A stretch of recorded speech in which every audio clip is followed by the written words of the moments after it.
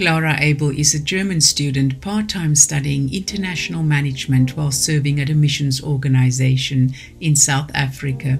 She is passionate about seeing young ladies and children knowing their identity in God and experiencing freedom to move in the purposes of God for their lives.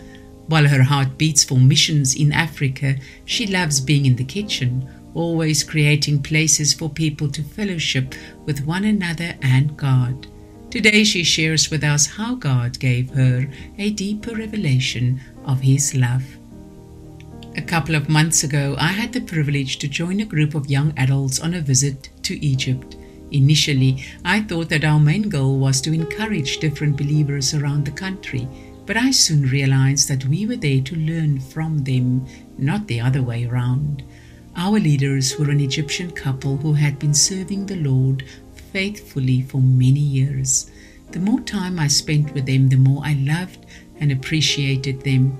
Their generosity in blessing people with practical items like food and clothing left deep footprints in the hearts of local believers. During our stay, we visited many different places and ministries, and always the joy on people's faces when they saw them spoke volumes. Everywhere they went, they were greeted with gratitude and respect. I could not help but wonder about their little secret, for it certainly made them very fruitful in God's kingdom.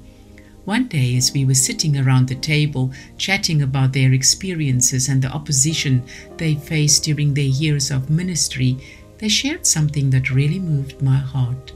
While they were building a Christian community center, their neighbors would sometimes report them to the police because of these Christian activities in the midst of a Muslim nation.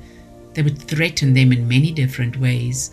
I got very upset when I heard this and wanted to know how they responded to such unfair treatment. Their answer deeply challenged me. We loved them by giving them food and clothes. You always have to take revenge on your enemies by loving them. It was not the answer I expected at all. The world around me stopped for a while as I tried desperately to process their answer.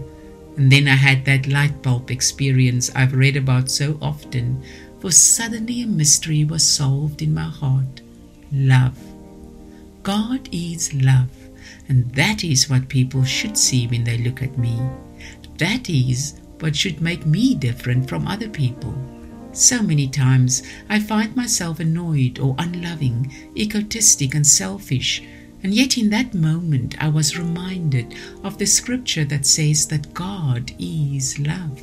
A paradigm was shifted and my thoughts started changing right there, and my prayer ever since is, Lord, teach me to love my neighbor, but even more important, teach me to love and pray for my enemy.